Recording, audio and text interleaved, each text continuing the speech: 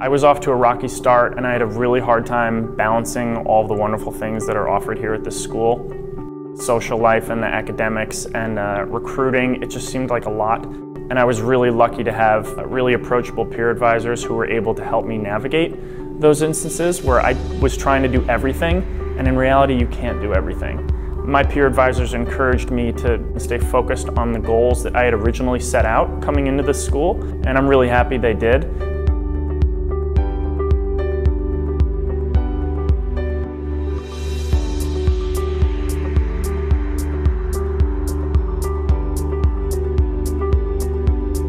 The Peer Advisor program is one of the most influential ways that you give back to the CBS community.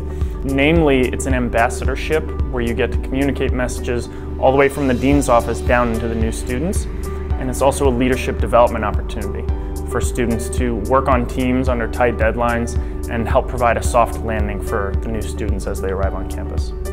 As peer advisors, we pride ourselves on trying to create a community for them that feels like it's home, one that's really inclusive, and one that helps them navigate all the instances where they need to balance work and social and classes and all these other things that they have going on. We set the right tone during orientation, making it clear that the goal of this program is for all of us to support one another and kind of work collaboratively and together towards our individual and our common goals.